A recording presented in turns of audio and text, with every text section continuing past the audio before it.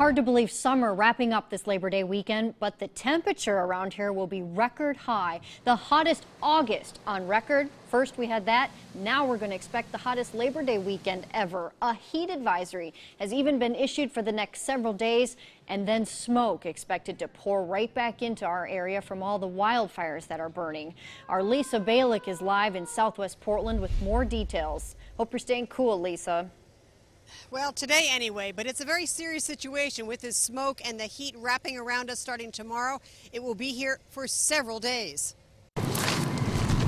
It could be the hottest first week of September ever in Oregon. And firefighters tell me there's a greater worry beyond fire danger. I think it's going to be medical stuff related to the heat, so people not hydrating enough.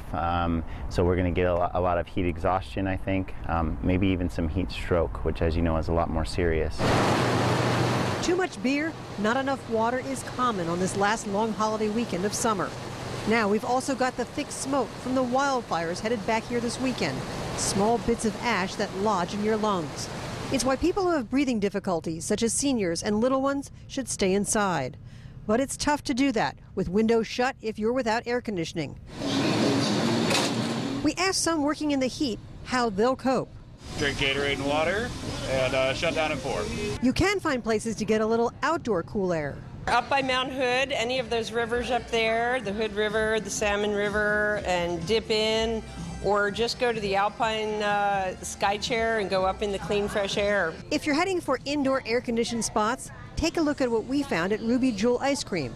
No waiting. Last time it was really hot. We didn't have anyone in here. It was too hot for people to go out, and it was also really ashy, so it's hard to say. Some organizers of outdoor events are meeting to decide whether to cancel them or change the time. You should check before you go. In spite of the heat and smoke, though, there are still a lot of people who don't want to head indoors just yet. You know, you got to take advantage of the summer weather while you can, especially with how much it rains around Portland. You know, you got to take advantage of the sun and the heat while it's out.